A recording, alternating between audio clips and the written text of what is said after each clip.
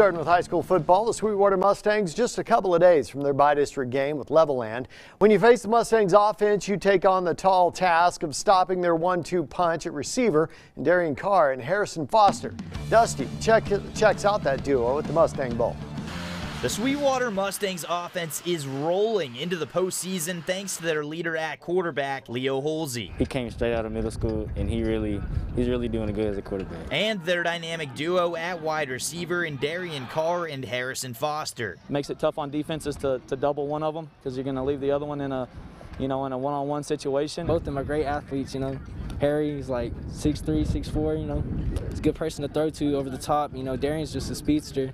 He got that big vertical. The Mustangs offense has averaged over 47 points in their 8 games this season, and a lot of credit goes to Holsey's ability to lead the offense. Well, a lot is my O-line. They give me, a lot of time back there to throw the ball, and running the ball, they just open up big gaps. He's doing a great job at taking care of the football. That's one of the biggest factors is, we're scoring the ball well in the red zone. He's making good decisions. Holsey's ability to rely on Darian Carr gives the Mustangs a significant advantage. He was our, go-to guy, our leading receiver from a year ago, and so we knew that coming in, he was going to be, somebody who was going to be a matchup problem for defenses. And Harrison Foster, a contributor on both sides of the ball, has become a defensive coordinator's worst nightmare. They say Darian's name a little bit more, but, we both get a little spot wide. It feels good. Touchdown, we go celebrate with each other. We really needed him on offense. We had a lot of seniors graduate last year, and he was the one that wanted to step up. Well, defenses can't cover both of us. We can't. If they double team Carr, they got to look at me, look at anybody else, and double team me. The Darian run the ball, just open things up for everybody.